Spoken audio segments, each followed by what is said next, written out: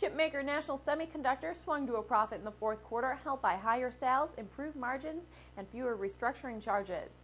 Both the bottom and top lines exceeded the street's predictions. Amid the news, the company offered an upbeat outlook for first quarter sales. And the FBI has opened an investigation into the iPad security breach that exposed users' email addresses earlier in the week. The incident affected both AT&T and Apple. Taking a look at the commodities and currencies markets now, oil is showing weakness in early going, but gold is significantly higher.